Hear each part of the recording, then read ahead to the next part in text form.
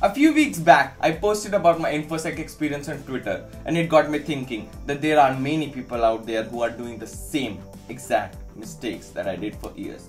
I knew I need to address these mistakes because these can have a huge impact on an individual sooner or later. Being active on Twitter and within the community, I often see beginners opting for these bug bounty courses. Now don't get me wrong, I'm all in for education, but I strongly believe that education should be accessible to everyone and for free. Moreover, I noticed that many people are stuck at the basics without realizing that it won't take them very far. For example, hunting for the CSRF vulnerabilities might not be helpful in the near future as these frameworks are taking precautions by default. I too was in the same situation as you, and let me tell you, it's not that easy to move forward. But guess what? It's not that hard either if you decide to hack your mind and explore more creative avenues. Now, let me share my story with you. I have been doing bug bounties for the past 5 years of my life, starting with Web 2 before fully transitioning into Web 3. Like many others, I wanted to be one of the best hackers out there. But here's the thing, I wanted to achieve that without putting any efforts. I didn't bother to learn new things because I thought I might miss out on those easy to find vulnerabilities like IDOS in newly launched programs. Looking back, I regret choosing money over personal growth and skill development. My hacking repertoire consisted of low-hanging fruits such as CSRF and IDOS. However, I was too afraid to go into more complex bugs like remote code executions and conducting my own research. Now don't get me wrong, finding those CSRF issues are not easy to find nor less important. But think about it, your friends are also looking for those too, right? There's someone I want to give shout out to, Live Overflow. He's my rock star, and his video on real world CTF had a profound impact on my life. Seeing him travel with his tech friends, doing what he loves the most, and competing among the best, it was the feeling I craved.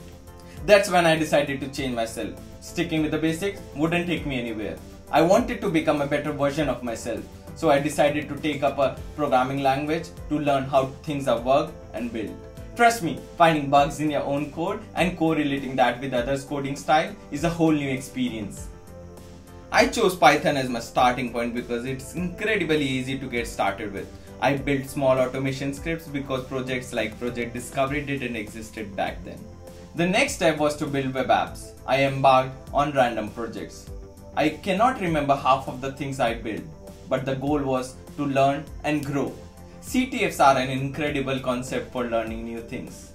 The CTF community has grown so much that every weekend there are multiple CTFs events happening, ranging from beginner-friendly challenges to hardcore ones.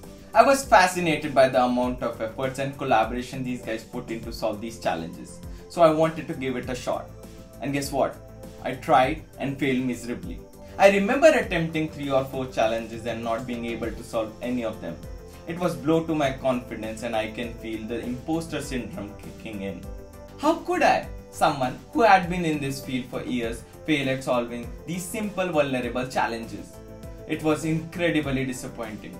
However, I realized that besides technical learning, CTFs also teaches you the value of patience and the importance of asking questions, no matter how silly they may seem.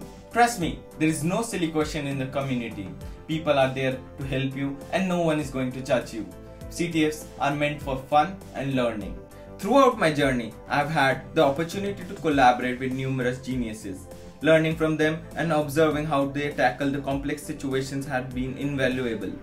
When you have friends who are exploring new technologies and conducting their own research, collaborating with them can open up new doors for learning. It may not directly impact your bug bounty journey at first, but acquiring new skills is never a waste. During my CTF journey, I dived into various areas such as Web 2, Web 3 and binary exploitation. Now, I won't claim to be an expert in these domains, but I have confidence in my ability to learn new things and explore less traveled paths. While I may have not earned substantial bounties along the way, I gained something even more valuable. That is confidence. I gained confidence to stand in front of the people, talk about my experience and collaborate with others. Ultimately, that's what hacking is all about, having fun and enjoying the process. So, to sum it all up, here are the key lessons I have learned. Keep learning and exploring beyond the basics. Never be afraid to ask questions, no matter how simple they may seem.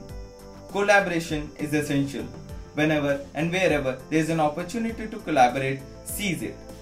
Participate in CTS, not just to win or prove yourself, but to have fun and learn. Remember, everyone starts as a noob in any field. It's the dedication to learn, explore, and overcome the challenges that will help you achieve your goals. Embrace the journey and never stop growing.